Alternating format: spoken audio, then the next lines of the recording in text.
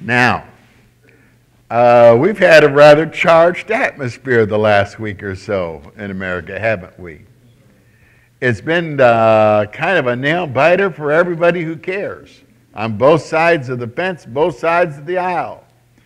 And some of these things still are not decided yet. I think probably Floridians and Arizonans and Tennesseans are not going to have any fingernails left by the end of the week. But I'll tell you what, many stayed up late to see the results. Couldn't wait. It's so close. I stayed up late, and I paid for it the next day. I did. I try to study in my eyes and just go like this, you know. But, some raised their hands triumphantly and others shook their fists defiantly as the House arms itself, the Senate stands guard. So where does it all go? It goes exactly where God's going to send it. Amen. And Psalm 2:4 says, He sitteth in the heavens, he that sitteth in the heavens shall laugh, and the Lord shall have them in derision. I'll tell you what, God is still the God of this world. He's still, what a mighty God we serve. Amen. And regardless of what has happened in any election, past, present, or future, God is still almighty. And there are four things I want to point out to us this morning that this election and no election will ever change. Everybody went to the polls. But the election did not change the omnipotence of God. Omnipotence means all-powerful. He holds all power. He is all power. He is almighty, and there is none other than He. God is powerful. He can do anything that is consistent with His character. And He can do anything that He desires to do.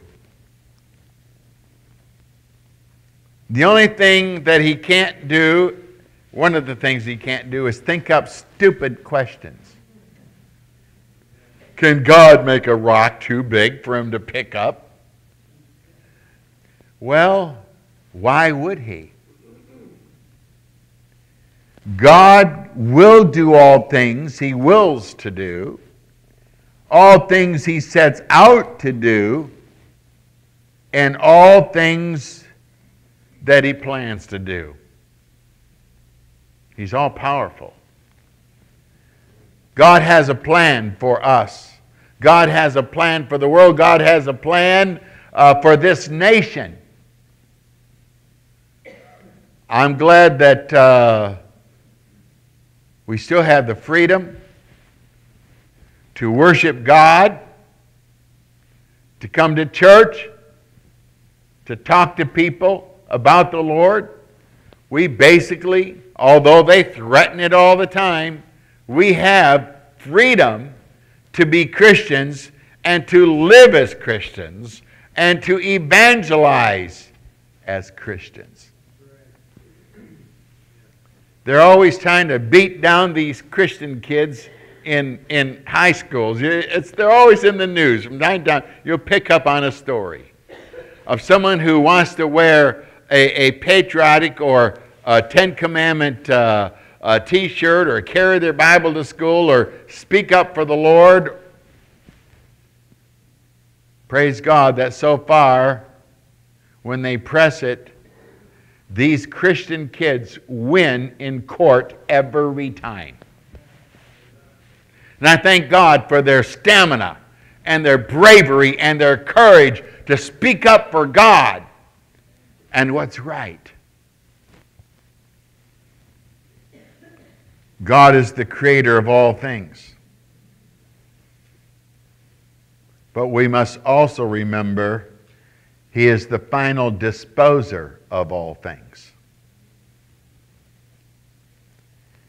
God is the blessing of all things good and the terror of all things evil.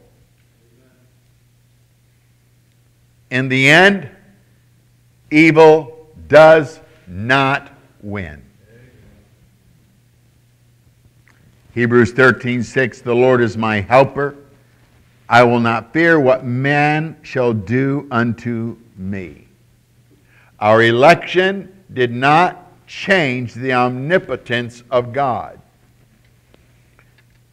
When communism triumphed in Russia and China and Asia and Vietnam, it did not change the omnipotence of God.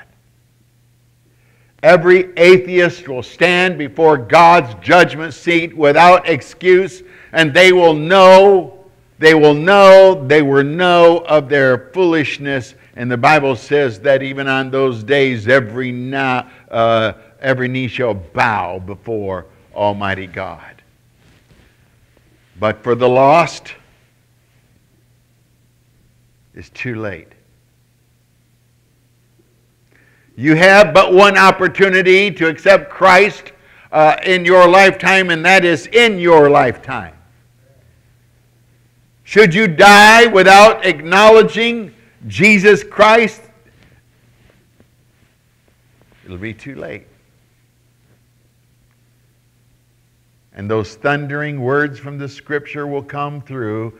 Depart from me, ye who work iniquity, I never knew you. And over again in the Bible, it teaches us and shows plainly that man is without excuse. If you've made excuses in your lifetime why you have yet to give your life to Christ, you will be without excuse when you stand before God.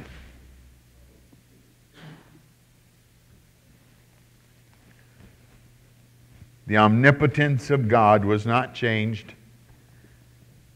And I believe that He who sits in the seat of government and in the kingships of the world, that they are God's appointment either for our chastisement or our blessing, but they are by God.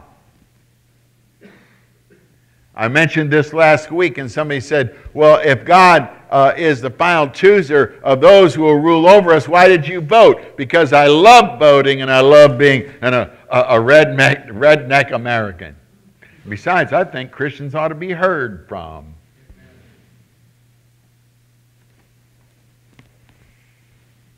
I wonder if we have been. I wonder why political conservatives are better heard than we. I don't want the world to hear that I'm a conservative. I want them to hear that I'm a Christian. There is a difference.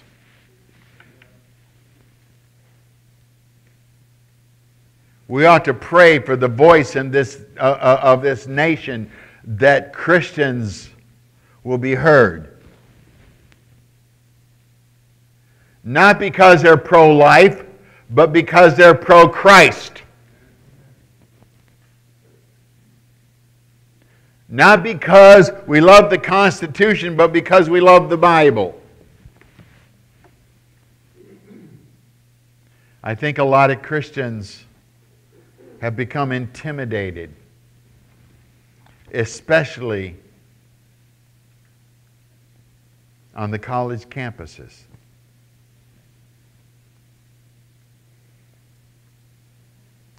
I was at a gas station this past week. An older gentleman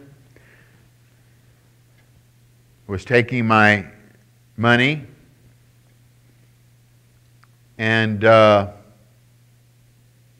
he was proud to be a voting American. He says, it took me, I don't know what nation he came from, it happened to have taken him 22 years to become a citizen of the United States of America. And he said this, I thank God for this country.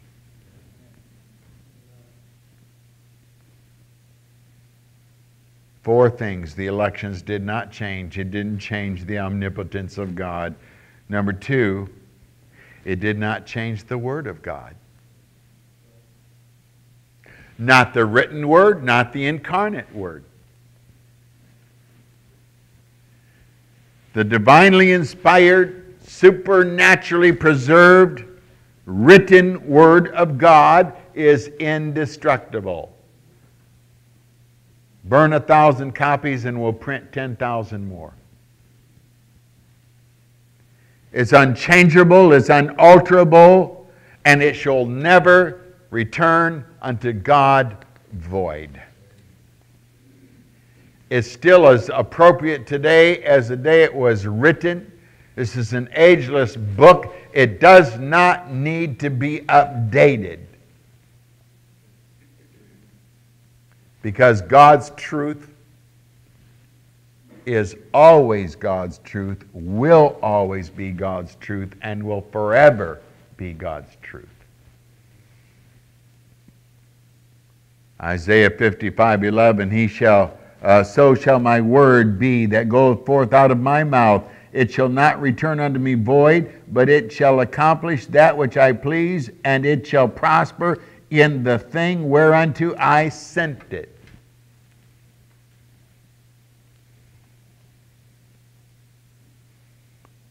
Last week I spoke of the inspiration and preservation of the Scriptures.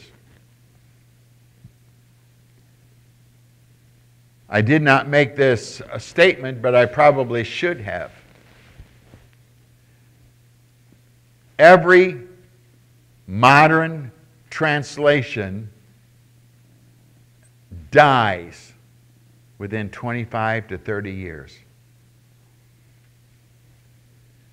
Where's the Living Bible? Good luck finding one on a shelf for sale. Where is the old Revised Standard Version? Where is the American Standard Version? Where is the ASB? Where are all of these? They've been taken place by the newest ones, the ESV being one of them.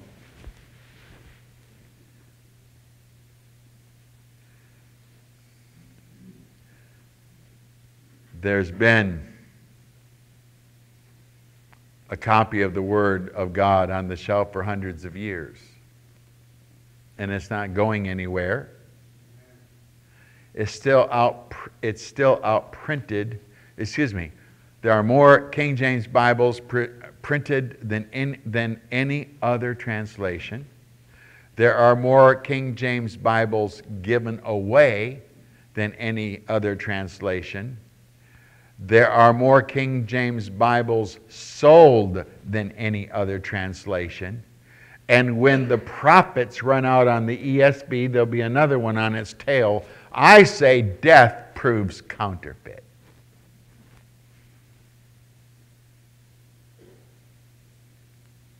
Those are strong words.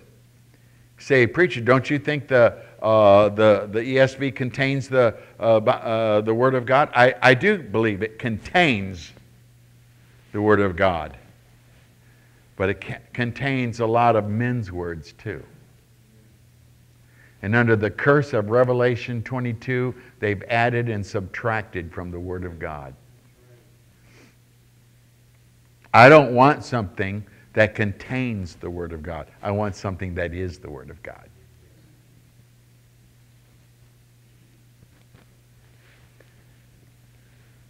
The elections did not change anything about that, did it? It didn't change the incarnate Word of God. It's when the Word of God became flesh and dwelt among us. 1 John 1:14, or John 1:14, and the Word was made flesh and dwelt among us, and we beheld His glory, the glory as the only begotten of the Father, full of grace and truth.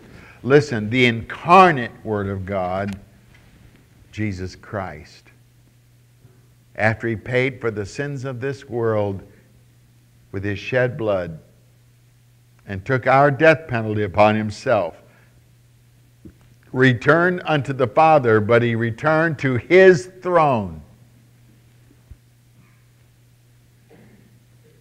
And they can try to discredit Him, hate Him, outlaw Him, kick Him out, but they're powerless against the incarnate Word of God. Jesus Christ did not get off his throne last week. Not one plan was altered. People are still accepting Christ as their Savior. People are still getting saved around the world.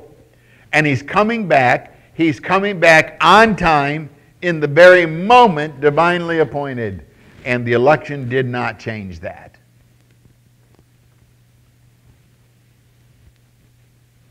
In fact, the Father hath appointed the Son to be judge of all men forever.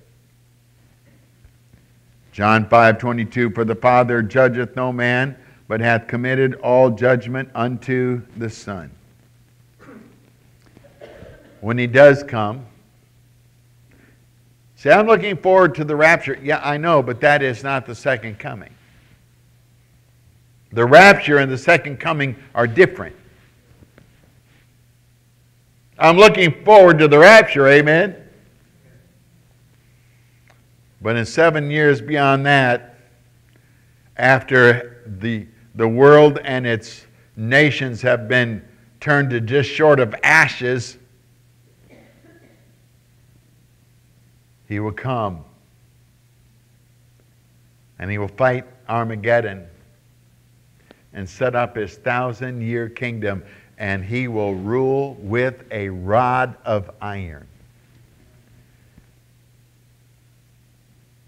See, why does He have to rule with a rod of iron? Surely when they see Him, they'll all just submit and be saved and put their faith in Him. Listen, for a lot of people, seeing is not believing. And during the kingdom, the nations of the world will be ruled unwillingly, but ruled with a rod of iron.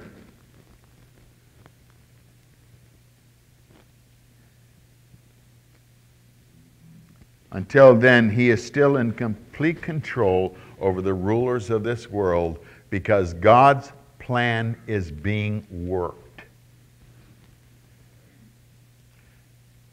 We are headed, and we are there, into the last days. We are headed for, and we are getting into them now, the great falling away of Christianity. We are headed, and we are now into the days when God said this world will return to the days of Noah. The days of Noah are described primarily by one word, great violence. God looked on the earth and there was great violence. That word violence in the Hebrew is not primarily in reference to war, but it is in reference to no respect for life. They cut off heads and laughed. They killed people for the fun of it and laughed. They were violent. No respect for life. Today we have to get them before they even come out of the womb. Such violence. And they're a loud, cocky crowd. But they won't be. They won't be when they stand before God. Proverbs chapter 21, verse 1, the king's heart is in the hand of the Lord as the rivers of water. He turneth it whithersoever He will. Our president, I do not believe, is a man of God, but I do believe he is God's man. To what degree of faith he has, I do not know, and I am not his judge. But if he has faith in the Lord Jesus Christ, I wish it would affect him more. And the way he speaks and the lifestyle from which he lives.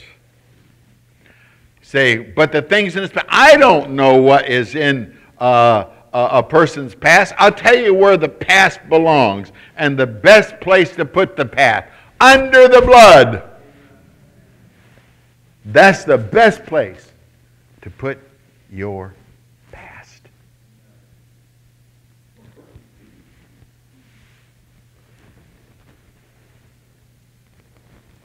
President Trump is our president and our commander-in-chief. Be it for our curse or be it for our blessing, I say the Lord has never once lost control of this nation or this election. God's plan is being worked. So, the election didn't change the omnipotence of God. It didn't change the Word of God, either written or incarnate. And it didn't change, number 3, the love of God. Didn't change it. God still loves lost people and desires that they should come to the Savior. God still loves you. Titus chapter 3, verse 3, for we ourselves also were sometimes foolish, disobedient, deceived, serving divers lusts and pleasures, living in malice and envy, hateful and hating one another. But after that, the kindness and love of God, our Savior, toward man appeared. Not by works of righteousness which we have done, but according to His mercy He saved us by the washing of regeneration and the renewing of the Holy Ghost, which He shed on us abundantly through Jesus Christ our Savior. Titus 3, verses 3 to 6. Do I even need to give you the reference on this? For God so loved the world that He gave His only begotten Son, that whosoever believeth in Him should not perish, but have everlasting life. For God sent not His Son into the world to condemn the world, but that the world through Him might be saved. 2 Peter 3:9, for the Lord is not slack concerning His promise, as some men count slackness, but is long-suffering to usward, not willing that any should perish, but that all should come to repentance. If we have the love of God in our hearts, we must not lose that love.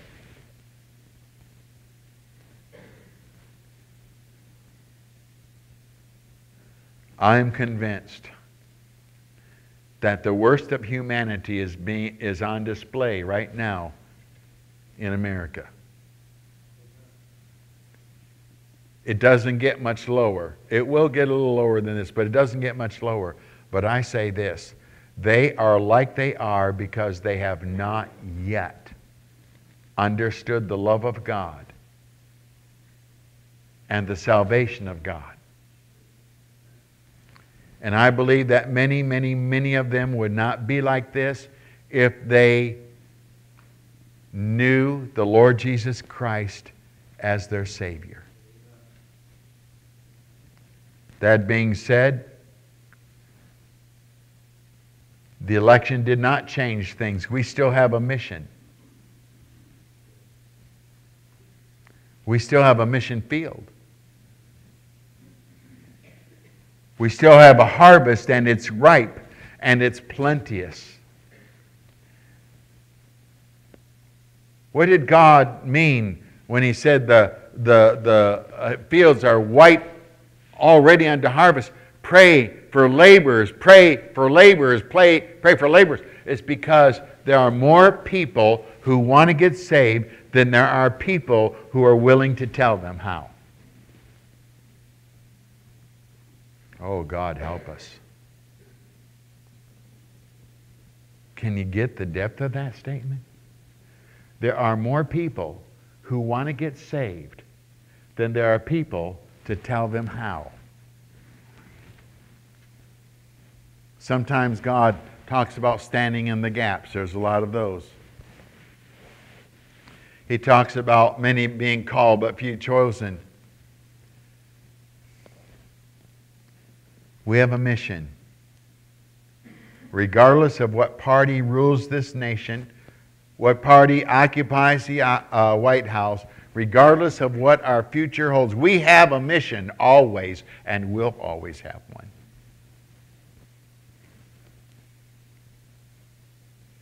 I'm glad this morning that we're freer to go about our mission than Christians in Iraq or Iran or the Soviet Union or in many provinces in China or in Nepal, where my daughter is and her family. It was hard before they came home. It was dangerous before they came home. They were home and now they've just returned to new legislation that if you get caught telling someone else about Christ, you're going to go to prison. And if you're an American, you will be expelled from the country immediately.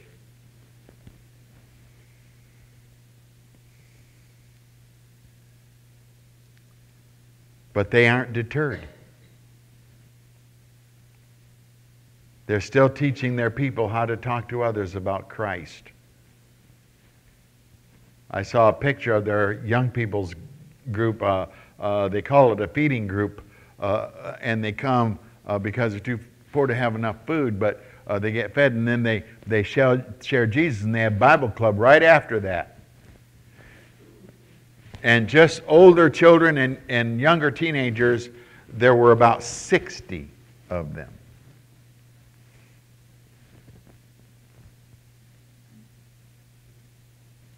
They still have a mission, regardless of what the king has said. They still have a mission field. They still have a harvest. And we still have the promise, to those who labor, we shall doubtless come again with rejoicing, bringing our sheaves with us.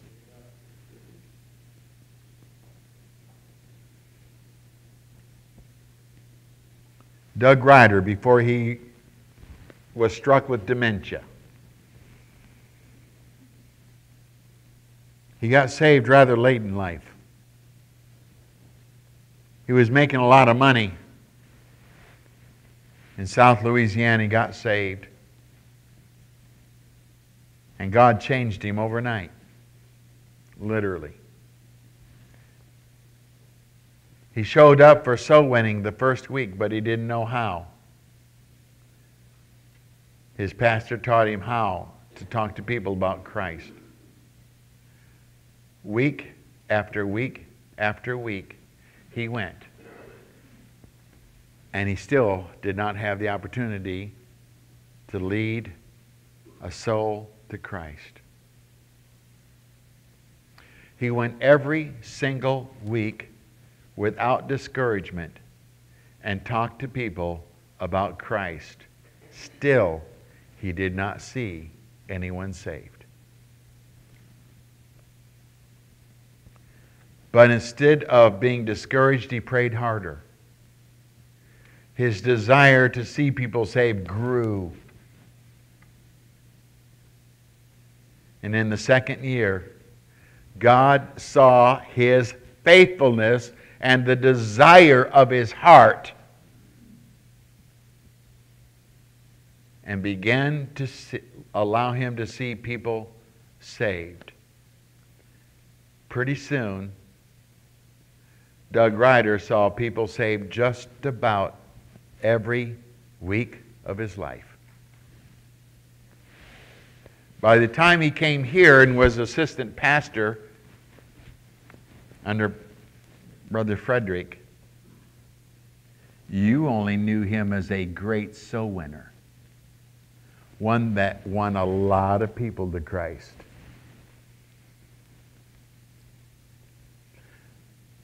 Can you relate to his beginning? Can you relate to say, you know, I've talked to people, other than maybe in Sunday school or some other situation, I've never really led someone to Christ. May I say this? Hang on to the promise. Keep on keeping on.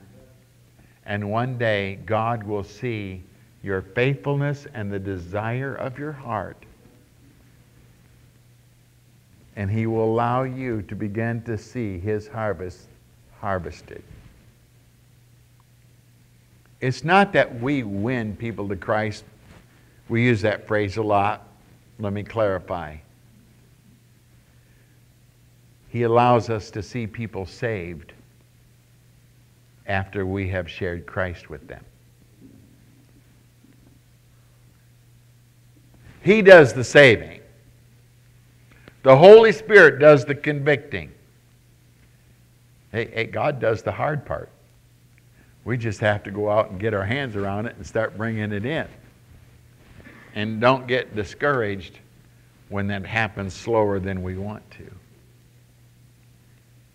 This election didn't change the fact that we have a mission field, a harvest, and a promise. This election did not change the love of God. And yet I end on a more solemn note. Number 4, this election did not change the wrath of God. It did not change the wrath of God. Romans chapter 1, beginning at verse 18. For the wrath of God is revealed from heaven against all ungodliness and unrighteousness of men who hold the truth in unrighteousness, because that which may be known of God is manifest in them. For God hath showed it unto them. For the invisible things of him from the creation of the world are clearly seen, being understood by the things which are made, even his eternal power and Godhead, so that they are without excuse. Because that when they knew God, they glorified him not as God, neither were thankful, but became vain in their imagination. And their foolish heart was darkened, professing themselves to be wise. They became fools, and changed the glory of an uncorruptible God into an image made like to corruptible man, and to birds, and to four-footed beasts, and creeping things. Wherefore, God also gave them up to uncleanness, to the lust of their own hearts, to dishonor their own bodies between themselves, who changed the truth of God into a lie, and worshipped and served the creature more than the Creator, who is blessed forever. Amen. For this cause God gave them up to vile affections, for even their women did change the natural use into that which is against nature. And likewise also the men, leaving the natural use of the woman, burned in their lust one toward another, men with men, working that which is unseemly, and receiving in themselves that recompense of their error which was meet. And even as they did not like to retain God in their knowledge, God gave them over to a reprobate mind to do those things which are not convenient, being filled with all unrighteousness, fornication, wickedness, covetousness, maliciousness, full of envy, murder, debate, deceit, malignity, whisperers, backbiters, haters of God, despiteful, proud, boasters, inventors of evil things, disobedient to parents, without understanding, covenant breakers, without natural affection, implacable, unmerciful, who knowing the judgment of God, that they which commit such things are worthy of death, not only do the same, but have pleasure in them that do them. The election did not change the wrath of God. I listed it after the love of God because God would rather love you than punish you. He would rather have his love abound than his wrath to abound. It is the Spirit that drives us to repentance, is it not?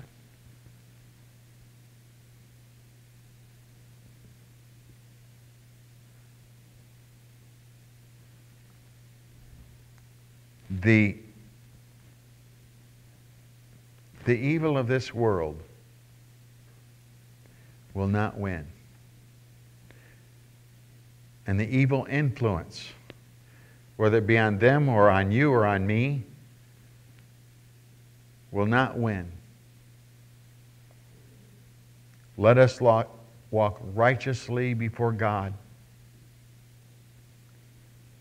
And when He has faced us with our own sinful nature, let us repent on our knees and weep that we might be bearers of the love of God.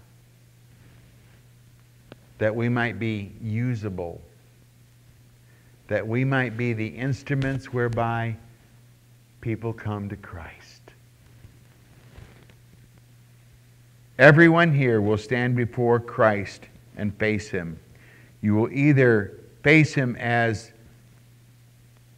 your salvation, or you will face Him as your damnation. Joshua 24:15.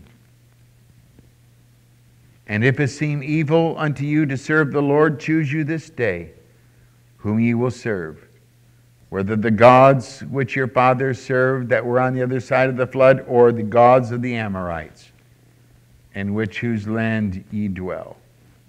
But as for me and my house, we will serve the Lord.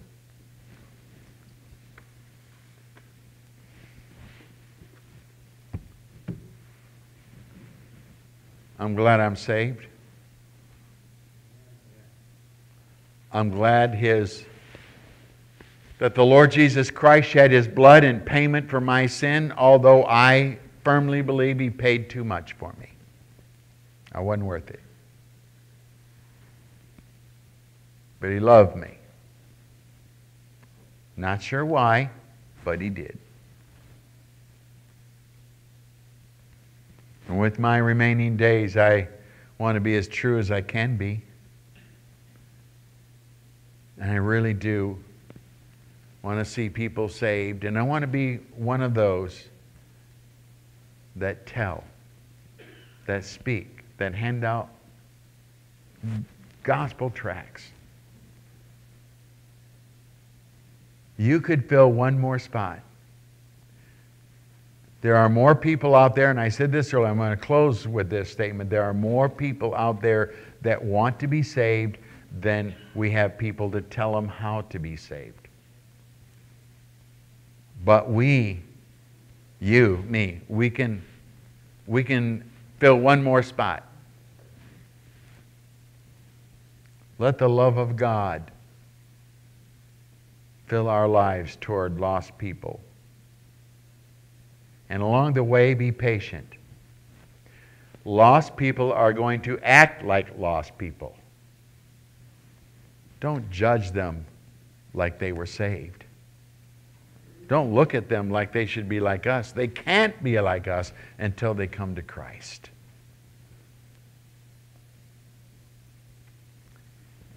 And for those who are putting off getting saved, please don't even do that one more day. At the great white throne judgment,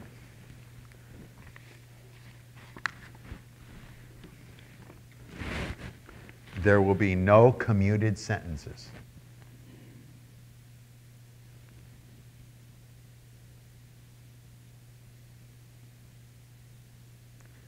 At the great white throne judgment, there will be no commuted sentences.